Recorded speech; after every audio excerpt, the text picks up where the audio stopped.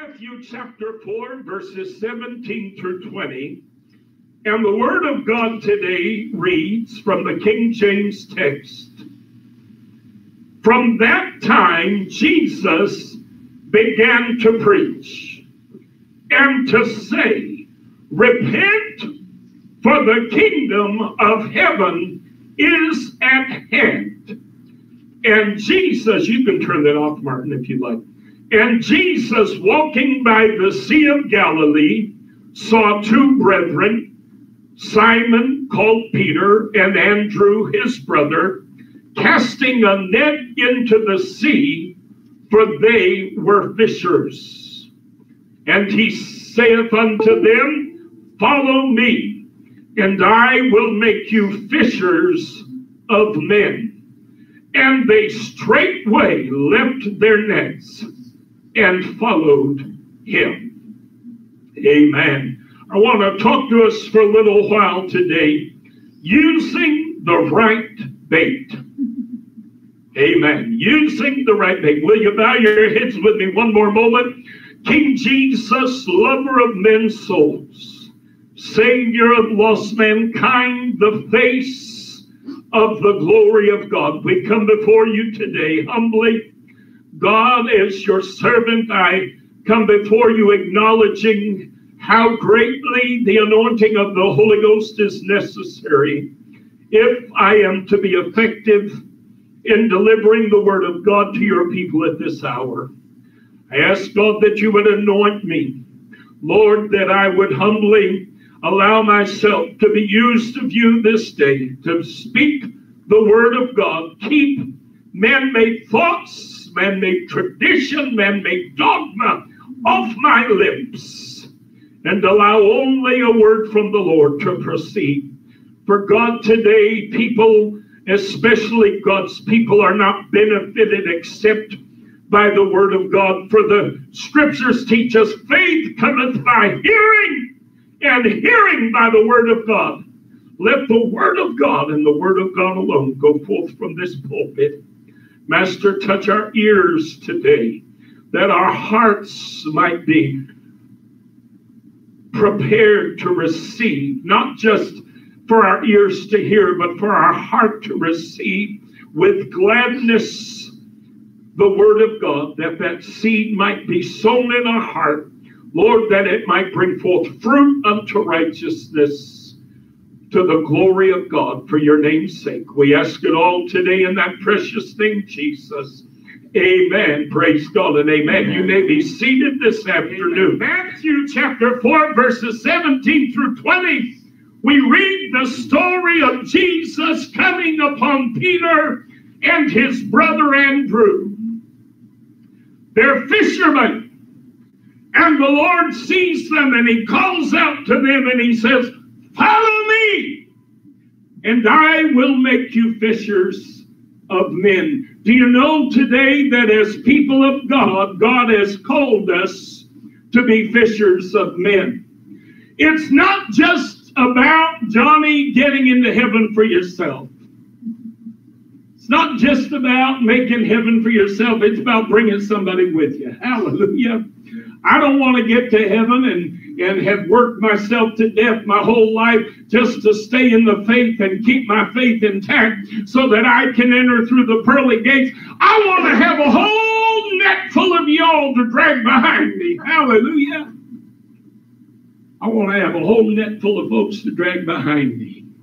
I want the Lord to be able to look at me and say, well done, thou good and faithful servant. Amen. You've done what I asked you to do. And I asked you, don't come alone. Amen. You know how you get invitations and it says RSVP? And it say, oh, bring a date. You know, they don't want you to come alone. You know, get somebody and bring them with you. Well, I've got news for you today. It is our job. It is our calling. It is the commandment of the Lord to preach the gospel of Jesus Christ. Not everybody is a preacher, and God didn't design it so that everybody be a preacher. Part of the reason y'all are here today is because you enable me as a God-called preacher of the gospel. You enable me to do my job. and I do my job on your behalf. I preach so you don't have to. Do you follow what I'm saying? But your being here enables me to do it so you don't have to. Somebody's got to preach, because the Bible said by the preaching of the gospel, God chose to save them that were lost. People are saved. People come to a knowledge of Jesus Christ through the preaching of the gospel. So the preaching of the word is an important function, but we are not all preachers. We're not all prophets. We're not all evangelists. We're not all teachers. No, everybody in the body has a different function and serves a different purpose. The Apostle Paul said, how can they preach except they be sent? Meaning, if a preacher's going to do his job, he needs somebody to support him and help him and be there so that he can do his job. Amen. You understand me? That's why you are here today. You're holding up the preacher's hands. Do you know how much easier it is for me to get up and preach when there's more of you in this room than it is if there's 2 or 3 and I'm just staring at a couple of faces? It's hard to preach when you've got but a couple of faces to look at. It encourages me when more people are here. That's why I wish that we're missing some people today. I wish they were here, because every person who belongs here, it encourages the pastor, it encourages the preacher when everybody's in their place. Amen? You follow my line of logic a little bit there? Jesus Christ called us to be fishers of men. I remember one time Tommy and I went up to a conference in Little Rock, Arkansas, and I heard this preacher preaching, and he was talking about how God called us to be fishers of men. And he was saying, you know, you got to do what you got to do to put the bait on the hook to get people. If you want young people to come to the church, well, then you got to use this worldly sounding music. You got to use this music that, you know, appeals to young people, Lisa, in order to get them. You got to bait the hook in order to catch the fish, because God called us to be fishers of men. Now, y'all might think I'm being a little contradictory, considering what I've used as the title today, but you'll understand by the time I'm done in 2 or 3 hours. Our visitors, I just saw their eyes roll like they're about to pass out. I'm teasing. It shouldn't be that long, maybe 1 or 2. Anyway, you might think it's a little contradictory, but it's not. And I'm listening to this man, and I said, you know, to myself, I thought, I'm old-time, I told you, I'm old-time Pentecost, folks. I come from a church in Fort Worth where I saw the power of God come down like rain on many, many, many occasions. We used to shout in that place. Our sanctuary at Riverside didn't have any windows in it. So when we shouted, the only thing that could happen is the roof could vibrate a little bit. You know, the roof could kind of go a little bit, because there wasn't nowhere for the shout to go but up. I'm going to tell you, I was in services, we had 300 people. The Holy Ghost fell. We shouted so loud, you'd have thought that building was going to collapse. The power of God came down in that place like you ain't never seen. I saw services, Martin, where young people, teenagers, had come under the power of God and were shouting and dancing down the aisles. Teenagers, 12 years old, 13 years old, 17 years old, 19 years old. And they were shouting and running the aisles and dancing all over that church. And guess what? It didn't have anything to do with anything Kirk Franklin wrote. Had to do with the power of God. I've got news for you today, church. The minute the church starts baiting the hook with items of worldly design, we have lost our fight. We have lost our battle. We have lost our vision. We have lost our conviction. We are not doing the job right. Amen. You make people believe that the church is here to entertain, then I've got news for you. People are going to come to church to be entertained. That's right, yeah. If that's your message, then that's what people are going to believe. And every Sunday, Martin, they're going to come expecting a big old stage show. You go to a lot of mega churches today, man, they got fog machines, they got light shows. They've got all this foolishness going on. And I've got news for you today. And our visitors are saying, oh boy, what kind of church did we fall into today? Don't be too afraid. I'm not that. I don't bite. I nibble a little, but I don't bite. But I've got news for you today, folks. All of those things are substitutes for the move of God and the power of God. I don't ever want to bring a substitute in, because when you bring in a substitute, then there's no room for the real thing. Hello now. That's right. You start substituting, there ain't no room for the real thing. Honey, I'm diabetic. I have to drink my coffee with sweet and low, okay? Now, if I put sweet and low in my coffee, there is no room for real sugar. Because if you put real sugar on top of the sweet and low I've already put in there, it's going to be so sweet you can't drink it. Am I telling the truth? So you better leave room for the real thing, because the minute you put a substitute in, the real thing is no longer welcome. Do you hear what I'm telling you now? I don't ever want to substitute anything for the power of God in this church. Amen. I prayed before service, every service I'm up here praying. God, give us a move of God. Give us a move of the Holy Ghost. If you don't understand this ministry, we are an affirming ministry. We welcome everybody, straight, gay, cross-eyed, or blind. If you want to know God, if you want to serve God, if you love God, you are welcome here. Amen. Period. End of the story. Case closed. It's a tough work. Say, well, brother, you know that. You should have people banging down the door to come to a church that believes like that. Yeah, right. Try it. Try to build a work like this and see how easy it is. Oh, like I said before, we're too liberal for some, we're too conservative for others, okay?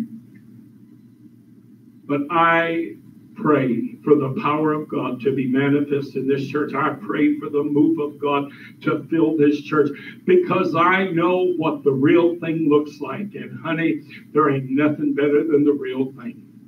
You have never been in a church service in your life until you've been in a church service where the power of God falls like rain. You ain't never been in nothing. It will change your life, literally. One service like that, and you will forever be changed. You will never, ever, ever again in your entire life want to be in a dead, old, dry church where the power of God is not present. I hate dead old dry churches. That's why I'm trying to get us to get a little more life in us. I'm trying to get people to get a little more active and a little more involved. Clap your hands a little more. Shout a little more. Get happy a little more. Act like you're glad to be saved. Act like you're glad to know Jesus. Act like you're glad that God has reached down and touched your life and helped you to realize that he is not a condemner, for God sent not his Son into the world to condemn the world, but that the world through him might be saved. Hallelujah. God didn't send the Lord Jesus Christ to earth so that we could be condemned. He sent the Lord so we could be saved. Hallelujah. God has called us to be fishers of men.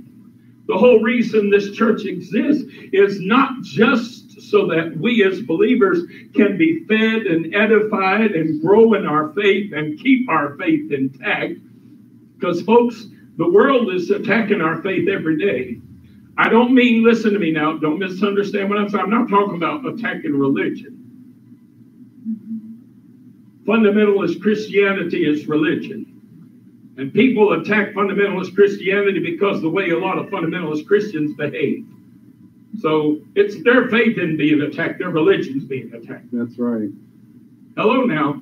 But there are many things in the world today that are attacking our faith. That there are things in the world today that science and television programs and various things that are trying to convince you that faith in God is folly. Faith in God is foolishness. Why would anybody believe in God? Well, that's just crazy. Have you ever seen anything on television? Have you ever seen a scientist talking and they talk like, you know, people of faith are just plain crazy. They're just stupid. Well, it's dumb to believe God created the world. Well, we know that evolution is true. We know for a fact that evolution is true. I only have one little problem with all of your scientific theory. I'm not going to argue about it. If you want to believe we evolved from apes, hallelujah. Looking at some of these scientists, I can believe their great-great-great-great-great-grandfather was, a gorilla. I can believe it. But I believe the Word of God. I believe what the Word says. I believe that God created the world. I believe He did it by the word of His mouth. I believe that He spoke the worlds into existence. But you have science, and you have teachers in schools, you have textbooks, you have television programs that are constantly coming against the very notion of faith. So our faith is intact. So we come to church partly to help keep our faith intact, amen, so we don't lose our faith, so that our faith doesn't come under such an attack that we just say, oh, well, it's too much, I quit, I give up. Why should I even bother trying to believe God? Why should I even bother trying to live for God? Why should I even bother trying to walk in relationship with God? So that's part of the reason we come to the house of God. But one of the primary purposes the Church of the Living God exists is so that we can function as a lifeboat. So that we together can cast a net into the water and see if we can't find some poor soul that we can drag up on the deck who otherwise would be lost for eternity. Am I telling the truth today? Amen. Amen. That's our function. That's our purpose. That's why we're here. God has called us to be fishers of men. Say, well, Pastor, you just said a few minutes ago that this notion of baiting your hook with the right bait and baiting it a certain way in order to bring people in, why, that's not a true notion. That's not a right notion. No, it's not a right notion. First of all, if you notice when the Lord said to Peter and Andrew, follow me and I'll make you fishers of men, they weren't casting hooks. They weren't using bait. Hello now. They were using nets. You know what you get when you throw a net out? Whatever that net happens to catch. Am I telling the truth? Yeah. You ever go out in the ocean, you throw a net out, I got news for you, honey. If you think the only thing going to come up in that net is the fish that you want, you're wrong. You're going to get crabs up in there. You're going to get squid up in there. You're going to get eels up in there. You ever watch any of these television shows that deal with fishing? You know, that Alaska fishing show or whatever it is. When they bring that net up, they got to sort out, Martin, because there's a whole bunch of stuff winds up in that net that they aren't really fishing for. It's not that there isn't a market for it. Hello now. It's not that you couldn't eat it. It's not that they couldn't even make money with it. It's just not what they're fishing for. I've got news for you today, church world. You need to quit dropping your line in the water with your bait, trying to get what you want to get the way you think you need to get it. And you need to start casting a net. And if you get a bunch of LGBT people in the net, along with the others, bring them on board the boat. Hallelujah. That's what the church is for. My God, have mercy. You don't throw that net out and decide what you're going to get. And by God, that just happens to be what you get. That's why this church is here for everybody.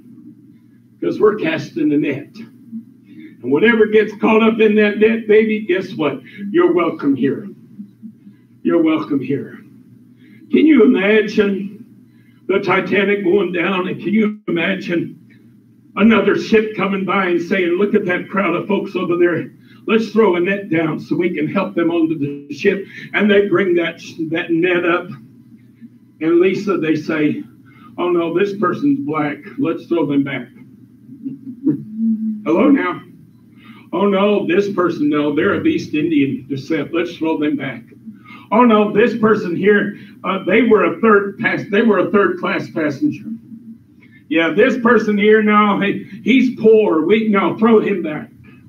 Am I telling the truth? Mm-hmm. I'm going to tell you something. Over the years, this church has had people. Over the years, we've had people so poor, they couldn't afford to sneeze. We've had people that I hate to say it this way, but it's the only way I can make the point, and y'all get it without me having to spend an hour. So goofy that few people wanted to put up with them, but you know what? We put up with them. You know why? Because God's called us to love. God's called us to cast the net. Amen. God's called us to take all comers. If people want to come to this church, Martin, and they're a little goofy and they're a little unusual, their personality's not, all together. They've got maybe some emotional issues, and they got some psychological, and y'all know I'm telling the truth.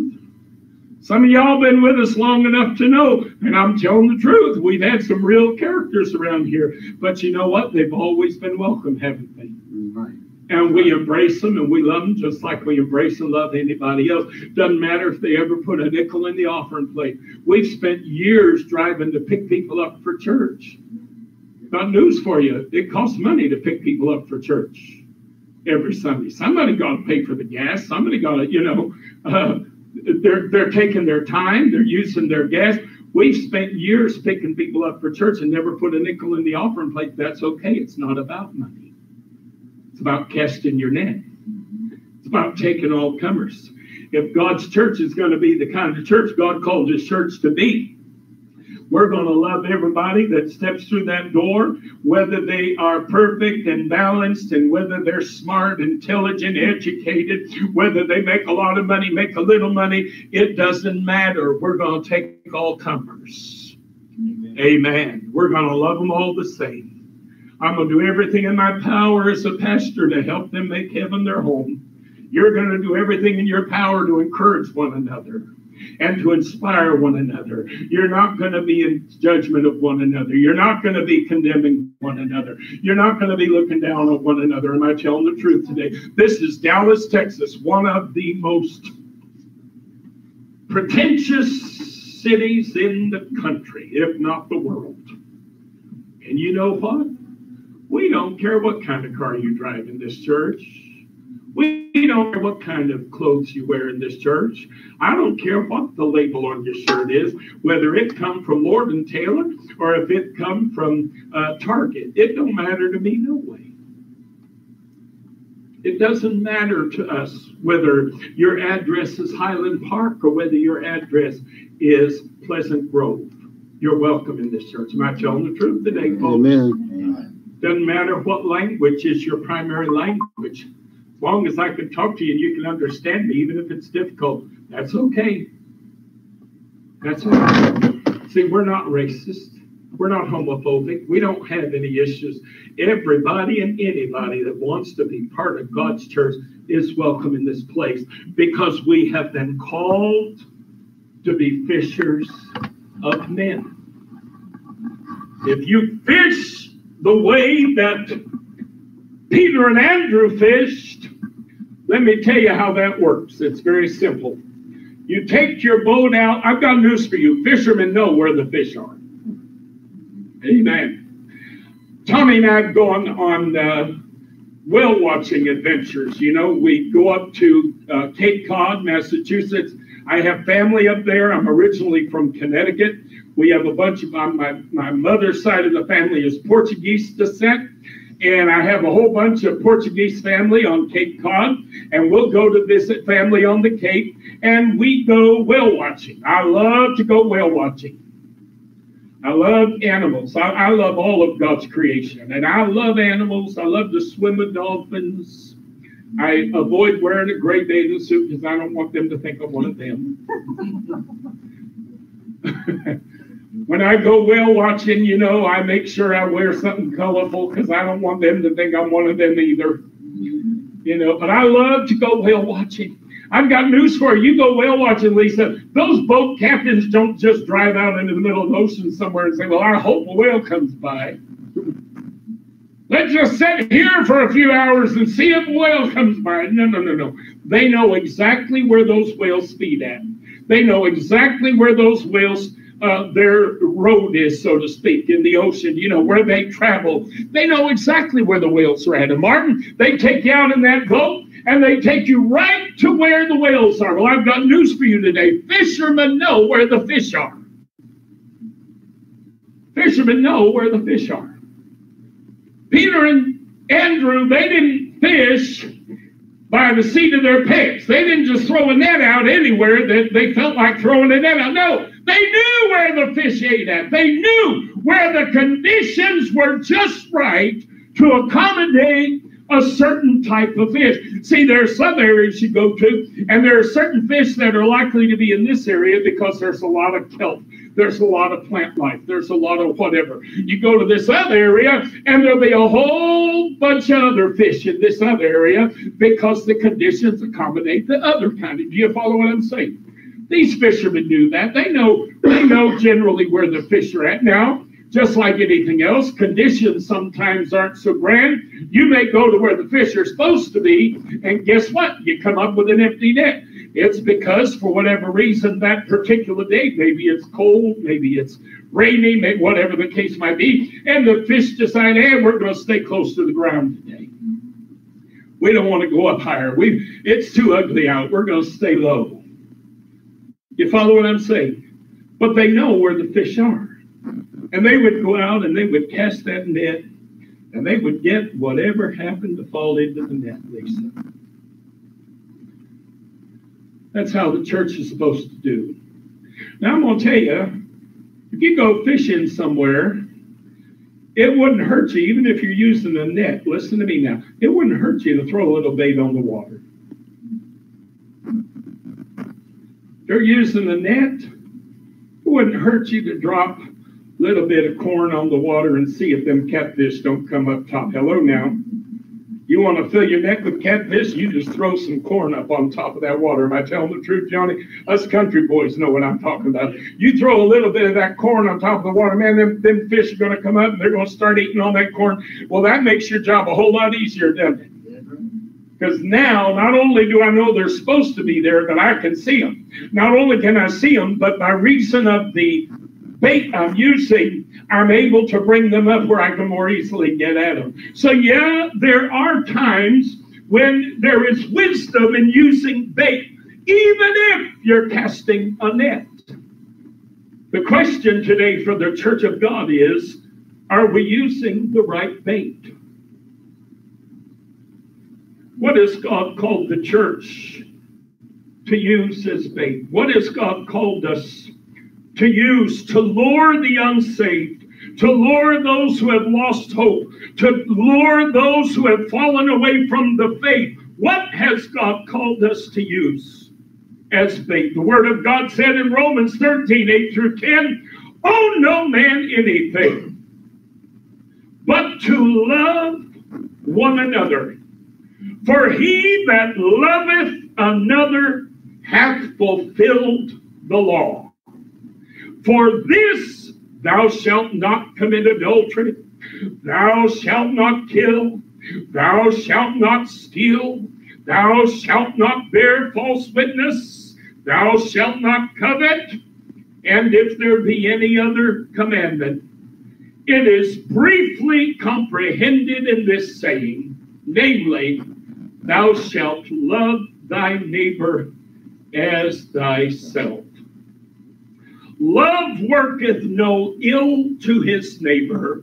Therefore, love is the fulfilling of the law. Guess what God expects us to cast upon the water if we're going to bring folks up to the surface who need to be saved? Your judgment? Your criticism? Your condemnation? No, love. Got news for you. I grew up in a fundamentalist Christian church. I grew up in a fundamentalist environment. Oh, they'd love you to death as long as you were the right kind of fish.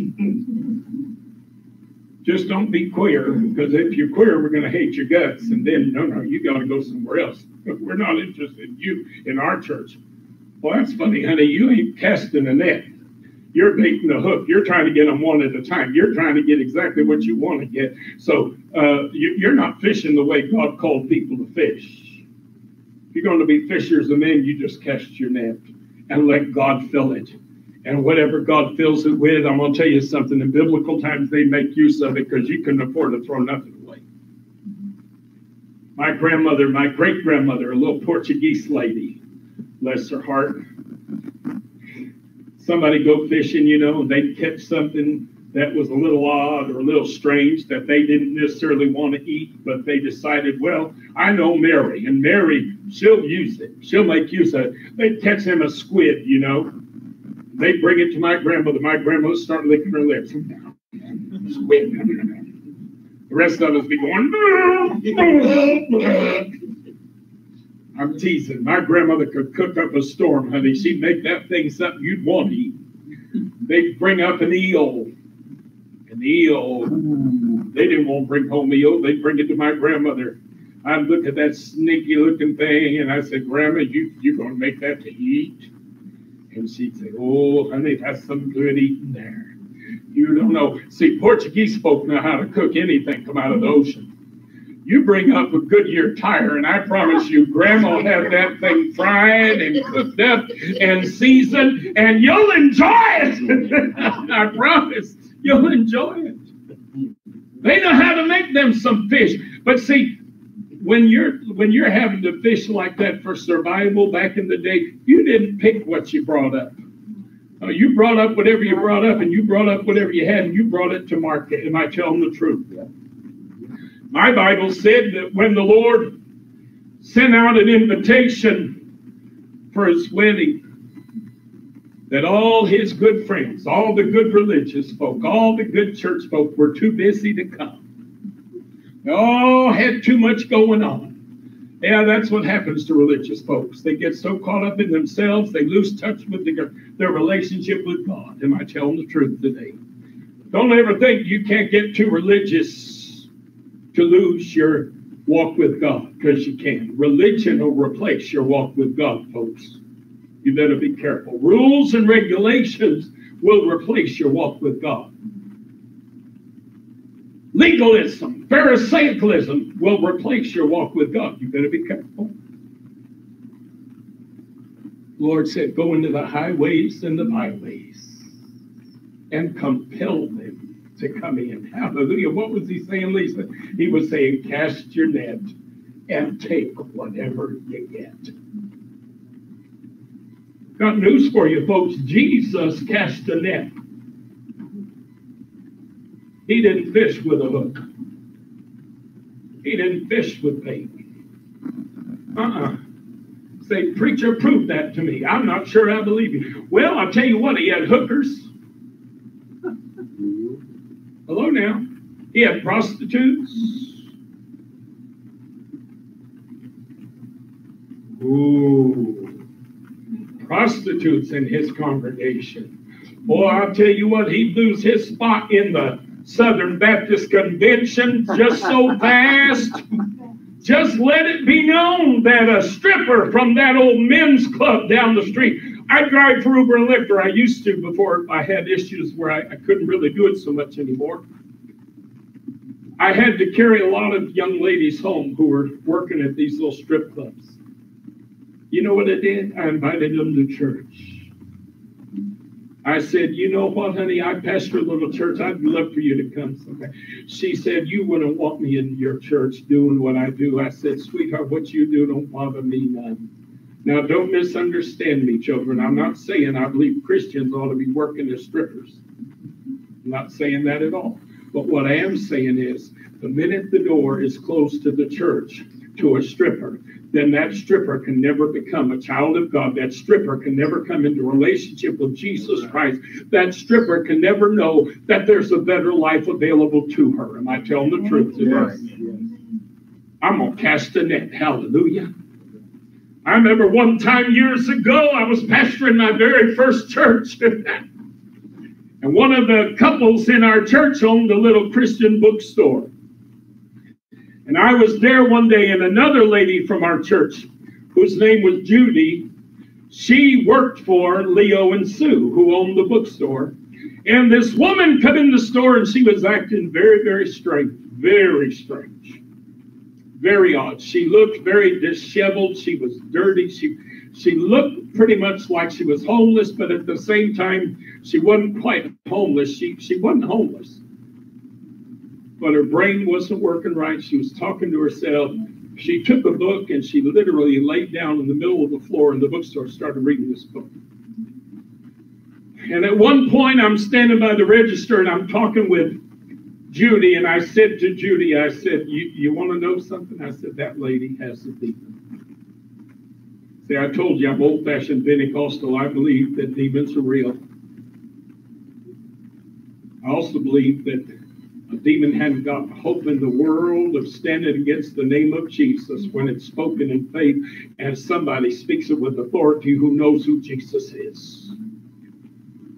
I said, that woman has a demon. And when I see a demon, I don't look at somebody judgmentally. I don't look at them critically. I look at them mercifully. I look at them with compassion, because I got news for you. Ain't nobody in the world have a demon that wants it.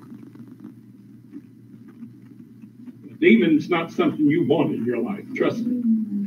And I looked at that lady and my heart was broken for her, because I knew that her life was a wreck because of a demonic presence in her life.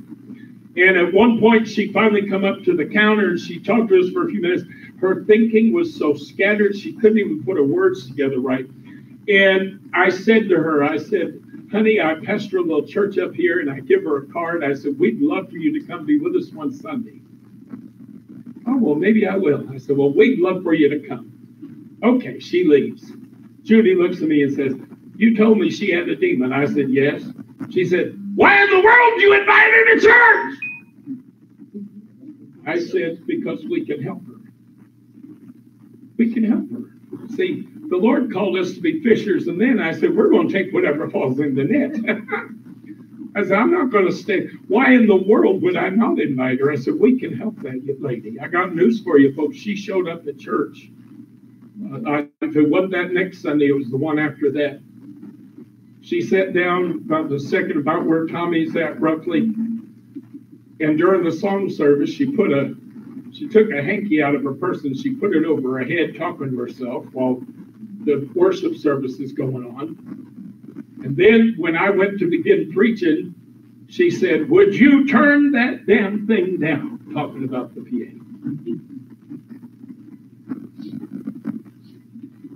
I said, okay. And I turned it down a little bit. I came back. About then, she got up and she walked off to the bathroom. When she went to the bathroom, I said, okay, everybody out of the building. I said, this preacher about to cast some demons out. I said, if you're not prayed up, fired up, and ready to go up, you don't need to be here. You don't want to see what you're going to see. But if you're a prayer warrior, if you're full of the Holy Ghost and you know how to support the preacher while he does what's necessary, you stay. But everybody else go. I'll never forget it. We had a couple of brand new first-time visitors in this. I said, of course we'd have first-time visitors in a situation like this, you know.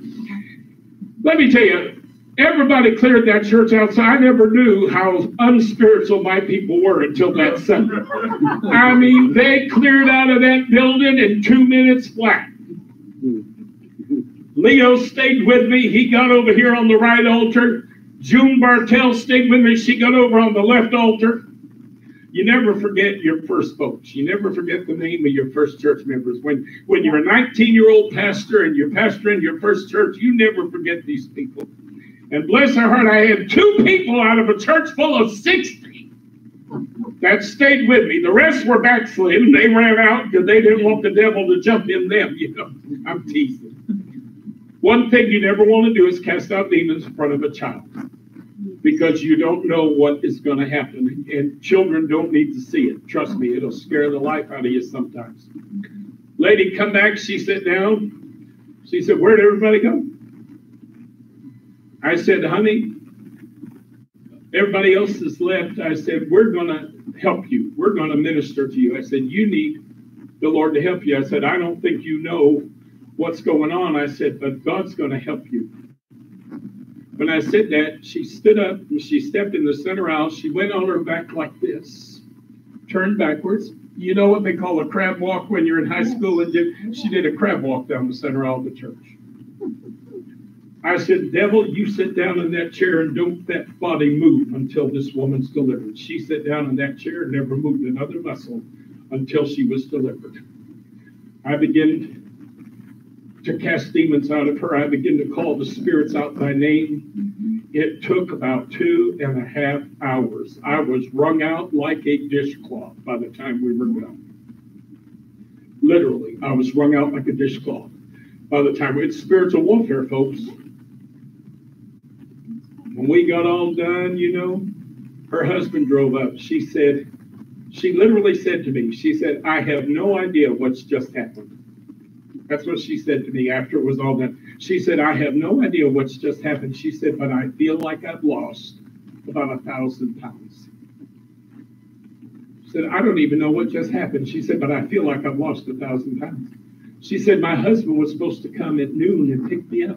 I said, oh, Lord, I hope he hadn't been sitting out there all the time. We went out with her to the front of the church, and up drove her husband. Her husband said, I've been looking. I'm so sorry. I've been looking for this place for the last 2.5 hours. I couldn't find it. God kept him from getting there early. Yeah. The Lord kept him from getting there until that woman could be delivered. That woman left that day. She came back the next Sunday. Her hair was washed and set. Her clothes matched. She was of a sound mind. And we were looking at a brand new human being delivered from demonic oppression by the power of God.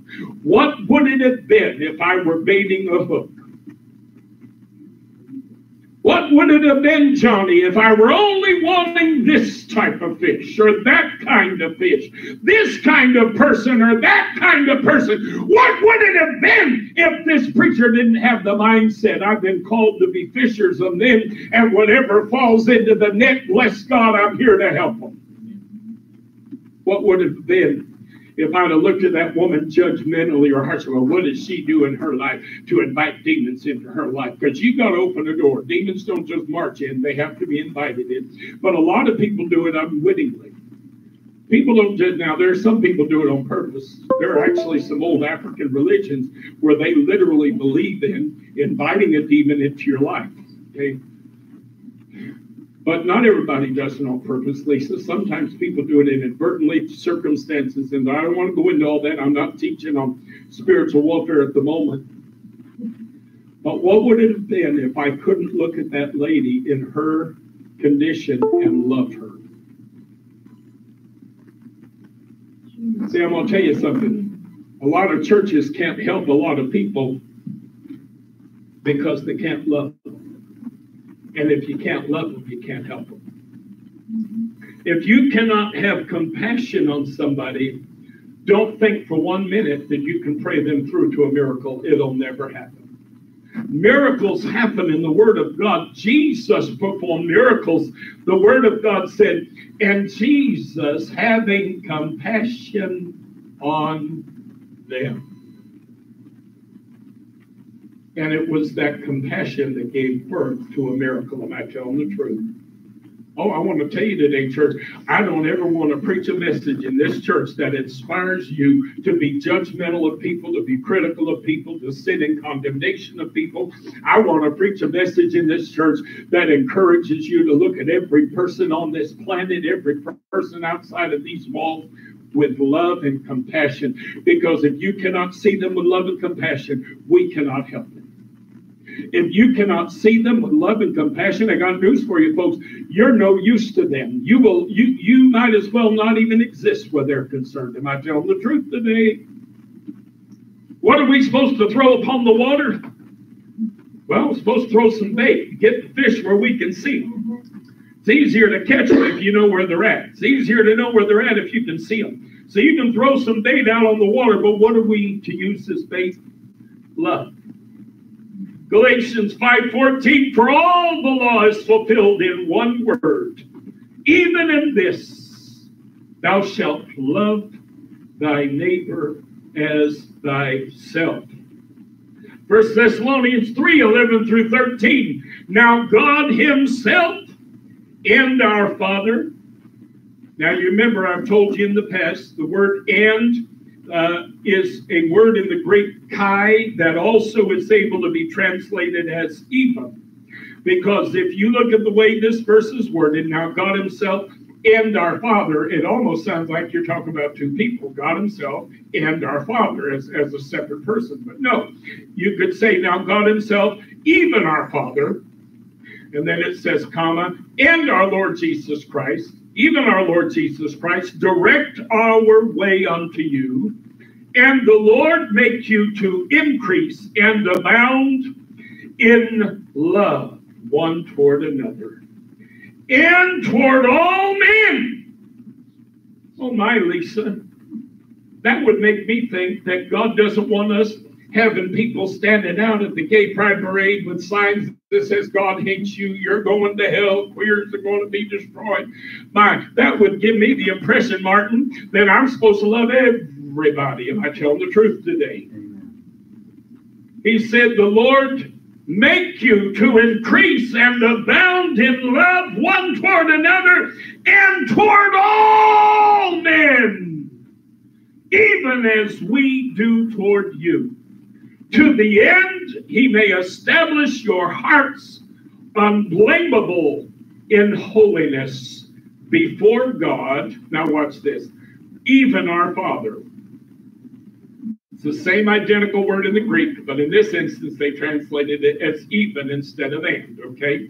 At the coming of our Lord Jesus Christ with all his saints. In James chapter 2, verses 4 through 10, I promise I'm trying to bring this to a close. So our new folks that are visiting, y'all, if you're hungry and your stomachs are growling, hang in there. We'll get you out of here pretty quick. James 2, 4 through 10. And ye not then partial in yourselves are become judges of evil thoughts.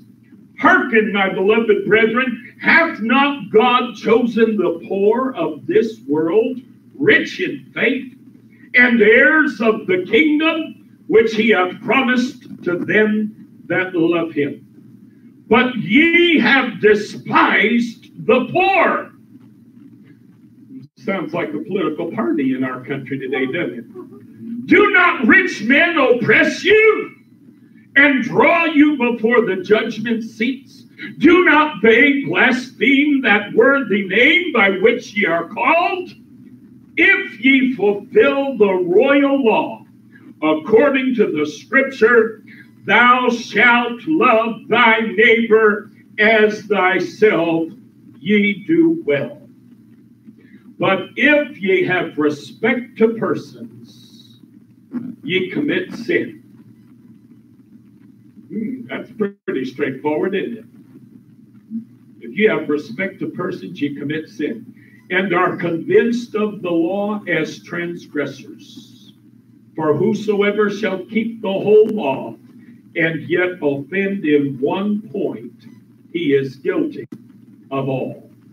1 John 3, 17 through 18. But whoso hath this world's good, and seeth his brother have need, and shutteth up his bowels of compassion from him, how dwelleth the love of God in him?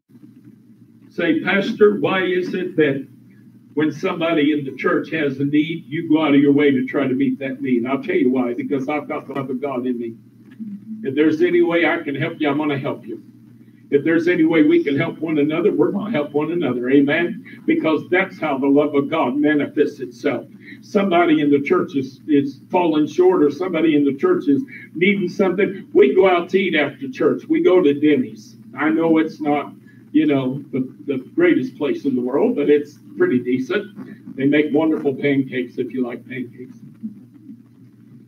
Our policy in this church has been, since the first day I started it on Easter Sunday 2002, everybody wants to go, goes. Everybody. See, I grew up in church. After church, they used to go out and eat a lot. My mother never had money. My father was not a Christian, and he wasn't a very nice man, and he never gave my mother money for nothing. My poor mother, bless her heart. And unless my grandmother happened to have a little extra money and she could take us, we would go home. And everybody else in the church would go to Howard Johnson's or go to McDonald's, and they'd have a wonderful time of fellowship and food. And you know what? I used to miss that. I used to love, the few opportunities we had to do it. It was so wonderful to me to go out with church folks, and not be in church, be where we could talk and joke and goof around and have a good time and just be human with one another and get to know one another at a human level, you know. And Martin, I used to really resent the fact that I wasn't able to participate as often as I would have loved to. And I'm talking even when I was a kid. So ever since I've been pastoring, and it's been over 35 years now, every church I have ever pastored, we've had the same policy. You come, I don't care if you're broke as Job's turkey. You come, you eat with us. Somebody will pick up your check. Don't you worry about it. Everybody's going to participate. Now, I hope you'll be nice enough not to order lobster and, you know. Let me tell you, we've had some folk who thought if somebody else was paying the check, they'd get everything on the menu. I've literally had that happen, you know. But, you know, but seriously, we don't tell you what to order or how much, you know. You can order whatever you want, but I mean, just know that somebody else is paying for you and, you know, be a little reasonable. And that is our policy. And that has been our policy. And we have had people attend this church for years that we had to go pick up for church and bring to church. And guess what? They were always broke. And we bought them a meal after church every Sunday for years. And guess how much money they put in the treasury? Not a nickel. So again, I'm trying to express to you, it's not about money. We don't care about that. That's not the issue. We're going to do the right thing regardless of whether they put a nickel in the offering plate or not. Do you understand what I'm telling you today? You see, I know you can't outgive God. I know the word of God said, give and it shall be given unto you, pressed down, shaken together, running over, shall men give unto your bosom. I know God's word is true. I know it's dependable. I know I can count on it. And therefore, I'm going to do everything in my power. Johnny, Bill, when the old truck started giving us trouble, I'm going to do everything in my power to help you guys get that truck back on the road. Right, Martin? Yeah. That's the way this preacher believes. That's the way I do. That's the way Christians ought to conduct themselves. Amen. Because we're supposed to be motivated in all things by love. Hallelujah. I'm almost done, I promise. Martin, you better not laugh too hard. I'll come slap you. I've known you long enough. I can slap you. Amen. Galatians 8. Let me finish 1 John 3, 17 and 18. But whoso hath this world's good, and seeth his brother have need, and shutteth up his bowels of compassion from him, how dwelleth the love of God in him? My little children, let us not love in word, neither in tongue, but in deed and in truth. Don't tell me you love me, show me you love me. Hello now. Right. Amen. I'm not going to tell you I love you and then let you go home hungry. I'm not going to tell you I love you when I can help you get your car fixed and let you go home and suffer and try to figure out how to get your car fixed. No. That's not how it works. I'm going to show you I love you. Hello now. Amen. Galatians chapter 6, 9 through 10. And let us not be weary in well-doing, for in due season we shall reap if we faint not. As we have therefore opportunity, let us do good unto all men.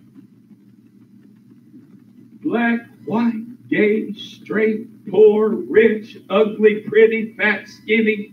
Let us do good unto all men, especially unto them who are of the household of faith. In other words, especially unto one another. But let's do good to everybody. Got news for you, folks. Picketing the abortion clinics, picketing the gay pride parade, that does not fall into doing good unto all men. That is not putting corn out on the water to attract the fish. Hello now.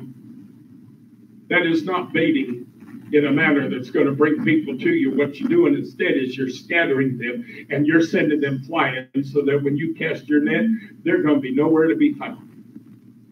Lastly today, 1 Corinthians chapter 13, not wearing the glasses, and verse 8.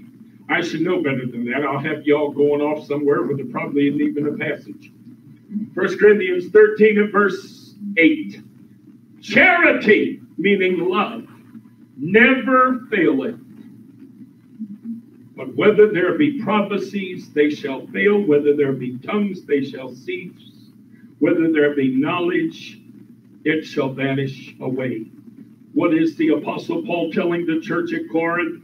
He is telling the church that love will endure throughout eternity. Love is not merely a temporary means to an end. No, it's not a temporary means to an end. Love is eternal. It'll be with us forever. When the gifts of the Spirit are no longer necessary because we're standing in the presence of God, who needs tongues and interpretation? Who needs prophecy when you got God standing right in front of you and when you can see him as he is? You don't need those things anymore. But love will be with us forever because God's very nature is love. And if God's people are going to be what we're called to be, fishers of men, we're going to bait the water, not the hook. And we're going to bait it with love. Amen. For God so loved the world that he gave his only begotten Son, that whosoever believeth in him should not perish but have everlasting life. For God sent not his Son, don't forget the very next verse, for God sent not his Son into the world to condemn the world, but that the world through him might be saved. Everybody loves to quote John 3:16, but they forget all about John 3:17. Don't forget about John 3:17.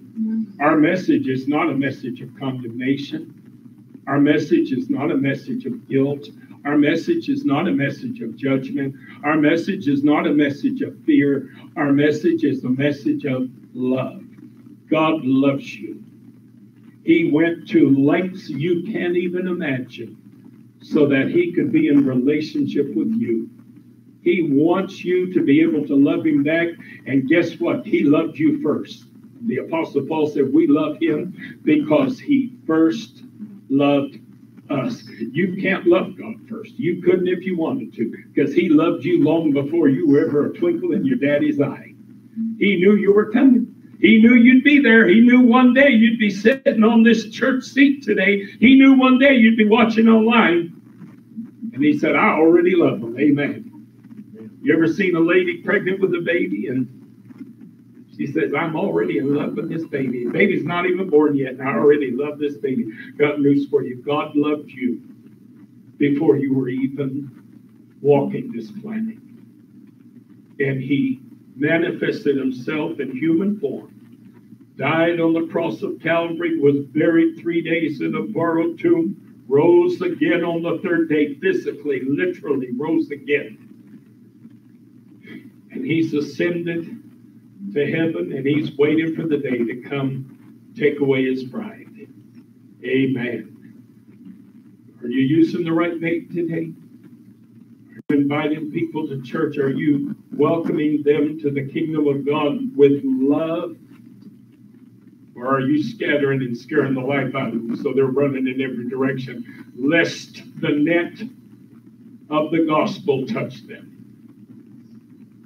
Would you stand with me this afternoon? Amen.